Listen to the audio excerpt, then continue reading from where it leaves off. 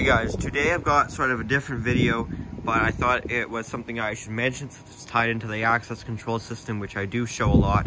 So I replaced my front door on the garage.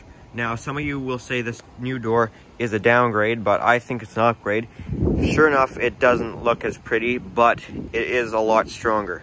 Here is my old door, as you guys probably remember. Just a residential wood door with lots of glass in it that someone could break. And here is the new door, a 90-minute fire rated steel door. Way stronger. So I'll show you what we've done with it here. Now this is a collapsible frame door or an expandable frame door. If you don't know what that is, I can show you. Looks like a normal frame, but it's actually not. There's actually, this is a separate section where you see that black line right there.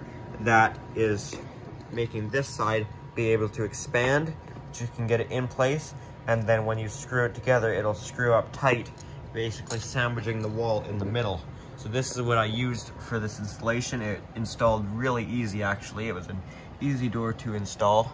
As you see, it's now an outswing door, so it is more realistic to a commercial building. As you know, I try to do that with all my fire alarm systems, emergency lights. I have it very realistic to how a commercial building would be, which this is just one more way that now it's an actual exit, being it swings outwards. All the access control is still the same,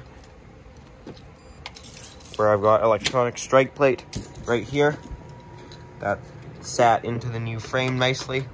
As you see right here, that is my 1.5 hour fire rating on the door, and I have a door closer installed. Let's turn the lights on in here. And I installed this the parallel way instead of what I call the ugly way, where it sticks out and then reaches back. Can't remember what that's called. It might be just called standard, but this is parallel, so it sits a lot more tucked in the top of the door jamb. And then when you open the door, it'll open up like that.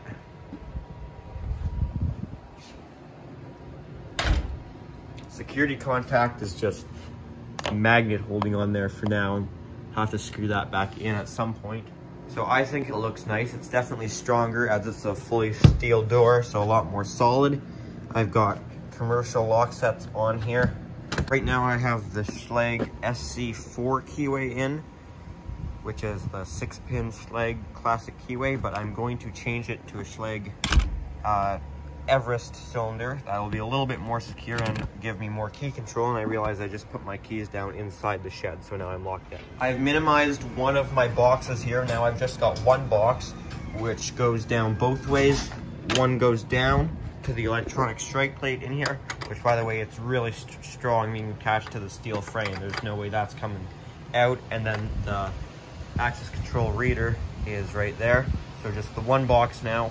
I did seal this door up all the way, put this stripping around. I had to put some thinner stuff on the top, otherwise it would keep it from closing far enough, but all of that works good. I've got this set up right where the guard latch, by the way, is this little one here. When the door latches, this part's supposed to go behind the strike plate and pop back out, but this one, this little guard latch, is supposed to stay held up on the edge of that, because otherwise someone could slip something skinny in the door and just pull it out, and that would give them access. But if this little one's depressed, the big one won't go in any more than about 1/3 of the way.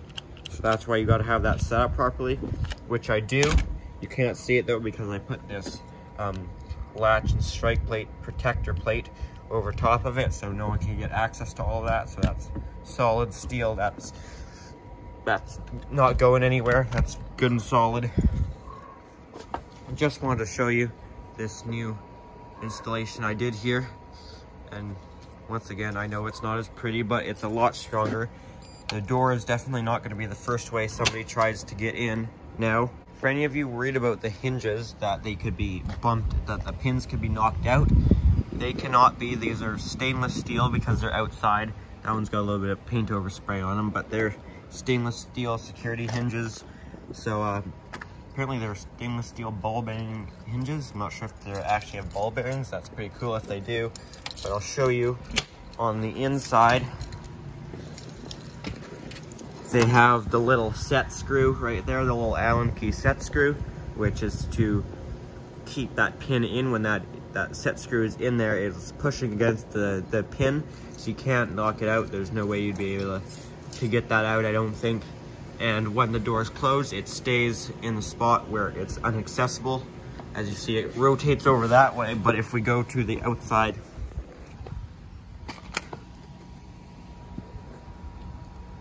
there's no way you could get a tool in there to get to it. So there's no way you could knock those hinges out. I may add a panic bar or a push bar on here, because that would make it even more realistic for a fire exit. You are allowed to use just a handle like this. If I think your occupancy, it might be if it's below 60, or it might be only if it's over 60 or over 100 you need a panic bar. I can't remember. Either way, I'm never gonna get anywhere close to that. And they're expensive to install, so I probably won't ever do that, but would be cool to do that. I just wanted to make this video to show you guys this new installation here. I did have to paint the door. It did come gray, just a primed steel. So I did paint it. It turned out pretty good, I think. Access control is working great. It is latching okay. This handle, you can still turn it, but it won't pull in the plunger. It'll just turn, which I do like that. So if you did enjoy this little video and you like this new door, make sure to leave a thumbs up. If you got any comments or questions, make sure to leave those down in the comment section down below. Thanks for watching.